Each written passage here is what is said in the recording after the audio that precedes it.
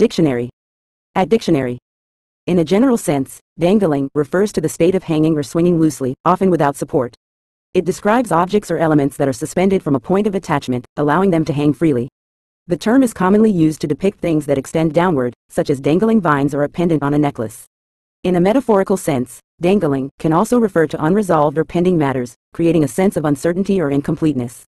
Whether applied to physical objects or abstract situations, the concept of dangling conveys a notion of something hanging in a suspended or undetermined state, often inviting attention or resolution.